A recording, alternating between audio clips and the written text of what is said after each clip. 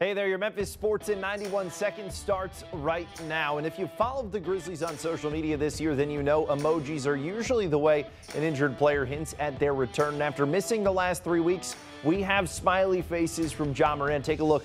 This one came in yesterday, and more came in just after midnight as well. That's a ninja emoji at the end. Apparently, we still have to update to the latest iOS. And if you're not into reading the tea leaves, you could also just look at the injury report for tomorrow's game against the Pelicans. Ja Morant has been upgraded to questionable, likely giving the Grizzlies superstar at least one game to get back into the rhythm before the playoffs begin. Memphis plays their final regular season game Sunday, but the Grizz may not want Morant playing both games of a back-to-back. Hey, ESPN put out their list of top 100 college basketball players in the transfer portal right now. Landers Nolley and Earl Timberlake were both named to the list, which means A, Memphis is losing some great talent. We knew that. And B, there's plenty of comparable talent left up for grabs. The question is, can Penny Hardaway reel them in despite an infractions case looming above the program?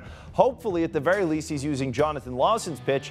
Come to Memphis for basketball, but stay for those wings. Lemon pepper wings. Ask Giannis. It's what champions are made of. And speaking of champions, Tiger Woods has made a second consecutive cut at the Masters, so we will have the Tiger effect this weekend in Augusta. Just remarkable. Hey, think you're the biggest Grizzlies fan out there? Well, prove it. Send your photos and videos to 901-321-7520, and we might just use them here on air on ABC 24. For the 901, I'm Clayton Collier.